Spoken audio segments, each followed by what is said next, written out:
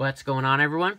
I'm back here with another video, and today I've got a very quick video regarding the music app in iOS 10. I've actually gotten a lot of questions on how to find the shuffle and repeat buttons within the music app. And the buttons are actually kind of hidden for those that don't know where they're at. I don't really know why Apple decided to place them where they are.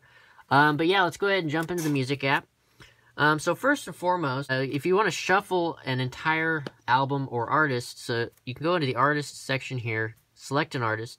As you can see, you can get the shuffle all button right up on top there. So that's not any different. The same goes for if you go into the song section, you'll have that shuffle all, and you can shuffle all of your songs immediately.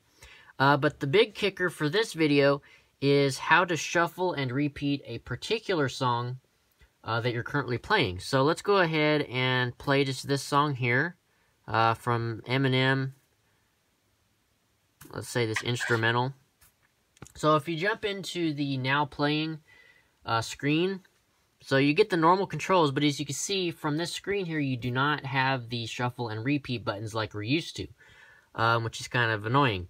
But you have to scroll down. So if you go like this, scroll up just a little bit, there are the repeat and shuffle buttons. So I don't know why Apple decided to hide them underneath the playback controls, making you scroll up to access it. I don't know what was the reasoning for that. But yeah, there you go. So you can hit shuffle, and then it'll immediately shuffle all of the songs within that album. And then, of course, same goes for that repeat button. So you select that, and it'll start repeating the songs in order. Or if you hit it again, you can repeat the single song that you're currently playing and have it play over and over again.